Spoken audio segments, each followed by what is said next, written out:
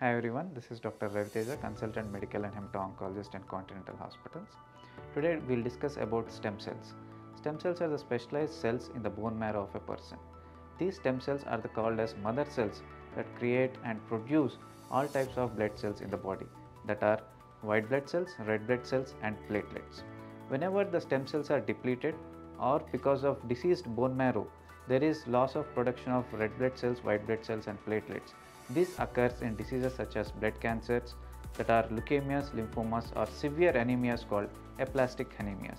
In this situation, we help or we do stem cell transplantation, that is injection of stem cells donated from a donor or collected from the same person previously. These stem cells then travel through the blood and incorporate themselves into the bone marrow of the person and create new healthy blood cells. This is called as bone marrow transplantation or hematopoietic stem cell transplantation. It's a complex process, but however, this offers a second chance of life to the patients in deadly diseases such as leukemias. In recent years, there are so many advancements in stem cell therapy that offer a safer treatment options and also more available to all the patients. Thank you.